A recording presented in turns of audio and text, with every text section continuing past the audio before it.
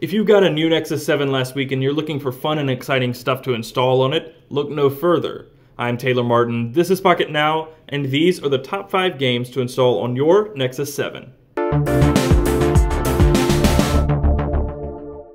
Mobile gaming isn't what it used to be, and honestly that's a good thing. While platformers are still fun from time to time, we're no longer limited to moving characters in 2 dimensions with only 1 or 2 actions. Mobile games have broken into the 3rd dimension, and as a result, gaming from smartphones, tablets, and the like is better than ever. And one of the best devices to do your gaming on is with one of the most well-rounded and affordable tablets on the market, the new Nexus 7. Unfortunately, not every game is compatible with the 2013 Nexus 7, and that means you may have to do some digging to find some awesome games to play. Well, we've done some of that digging and testing for you, and we've composed a list of 5 of the best games you can play on your new Nexus 7.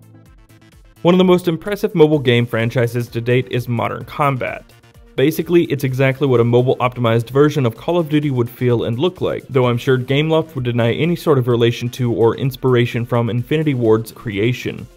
It's your standard first-person military shooter with an in-depth campaign, fairly smooth, polished graphics, tolerable controls, and even an online multiplayer mode. At $6.99, it's one of the more expensive games you can get for your Nexus 7, but if you're into first-person shooters, it doesn't get better than this on mobile.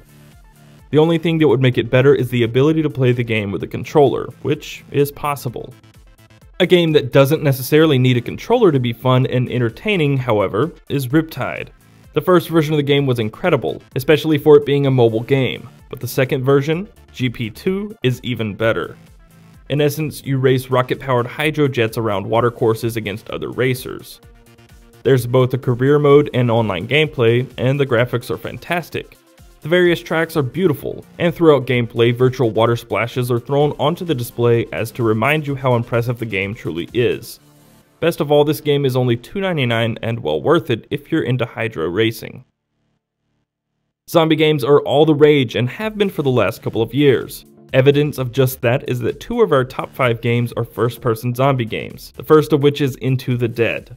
Unlike most zombie hack-and-slash games, in Into the Dead you're not holding up and killing every zombie that comes your way. Instead, you're running for your life, ducking in and out and dodging zombies. You can pick up weapons from scattered crates and shoot some as you dodge others. The controls are super simple, it's fun to play, and it has tons of replay value. It's free to play with tons of in-game purchases. Dead Trigger is also free to play, and it's more along the lines of your standard zombie survival game. You're in the midst of a zombie apocalypse and you have to navigate your way around a city overrun by the undead. Basically, shoot everything in sight and stay alive. There are oodles of guns and other unlockables. We're not necessarily a fan of the freemium gameplay, but this one in particular is awesome. And if you're looking for a third-person shooter with similar mechanics, be sure to check out Madfinger's other popular title, Shadowgun. Finally, Real Racing 3. I'm not gonna lie, Need for Speed Most Wanted would have been included in this list over Real Racing had it been compatible with the Nexus 7.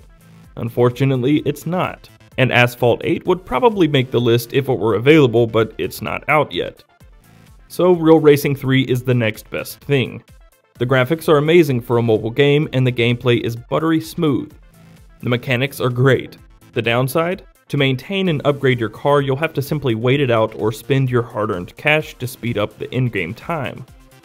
No less, it's still a great game for your new Nexus 7. That's going to wrap this video up. If you enjoyed it, be sure to click the thumbs up button below and subscribe, and follow us in all the usual channels, Twitter, Google+, and Facebook at Pocket Now. You can find me on Twitter at CasperTech. I'm Taylor Martin, and I'll see you next time.